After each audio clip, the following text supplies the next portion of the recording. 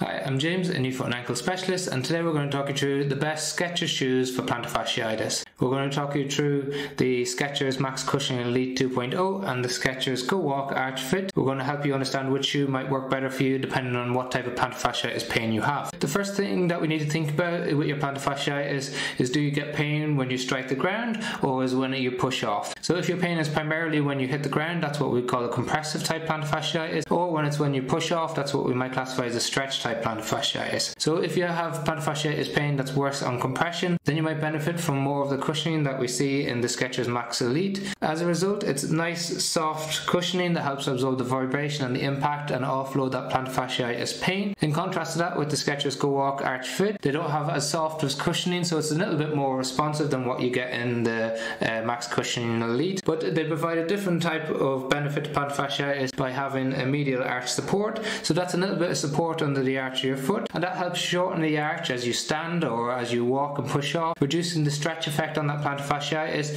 And some patients can find that really helpful to reduce their pain when they're walking. Well, this is really helpful when you heel strike or sometimes when you're standing for long periods of time. The other things to consider is the weight of the shoe. So the Max Cushioning Elite is significantly heavier as a result of having that extra cushioning, while the Skechers Go Walk Arch Fit is a nice relaxed light shoe. If you have plantar fasciitis that coexists with other conditions such as forefoot pathologies, then you might be interested in the toe box. So it's nice and wide and roomy on the Max Cushioning Elite, a little bit tighter on the Go Walk Arch Fit. It compensates for having a smaller base by having a nice soft upper part that allows your toes to spread, but still it might irritate a little bit more than what you might find in the Max Cushioning Elite 2. Overall, when thinking about what shoes might work for your plantar fasciitis, if you get your pain when you heel strike or when you're standing for long periods of time right on the base of the heel, then you might find the Max Cushioning Elite more beneficial. If you find it when you push off, then you might find the Go Walk Arch Fit more helpful for you. There are links to both of these shoes in the description below.